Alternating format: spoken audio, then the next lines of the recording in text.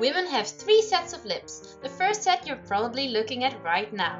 The second set are the labia majora, and the third set are the labia minora. In the past 2 decades, an increasing amount of beauty ideals regarding the female genitalia are being communicated by the porn and fashion industry.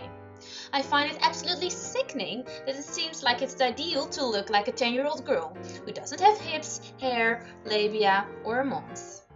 So I'm glad you're watching this video, and I hope you later on take a head mirror and look at yourself to see what a beautiful woman you really are. The labia majora are the fleshy wings around the vagina and vulva. They actually look like rose petals, being equally soft and silky. They come in all sorts of shapes and sizes, and all kinds of colors ranging from pink, purple, red, dark brown. Come to think of it, every common lipstick color. And this is not a coincidence. The inner part of the labia majora are smooth and lubricate the vaginal opening and the urethra canal. When aroused, blood flow is going southwards towards the genital, making the lips swell up. The inner lips are smaller, located more internally, and do not have fat or hair. You can see them best when pulling both the outer and the inner labia apart, as is shown in this schematic visualization. The inner labia connect below the clitoris, forming the frenulum of the clitoris, commonly known as a clitoral fold. On the other end, the lips meet on the surface of the skin, forming the frenulum of the labia minora, also known as the fourchette, which means fork in French, but I have no idea what a fork has got to do with it.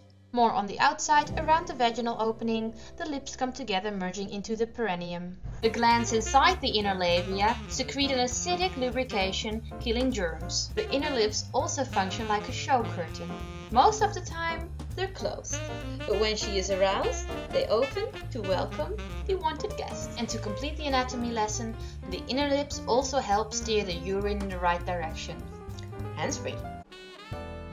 The outer lips can be pleased the same way as the mons pubis, gently, tenderly, teasingly. The inner lips, and particularly the frenulum and the perineum, are highly sensitive.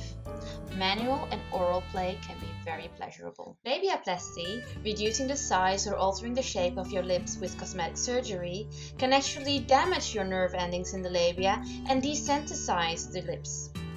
Now the choice is yours. Do you want to look like a 10-year-old girl, or do you want to keep your erogenous zones intact for ultimate pleasures? Next week I'll discuss sexting, the act of sending explicitly sexual messages, which we have done way before Instagram.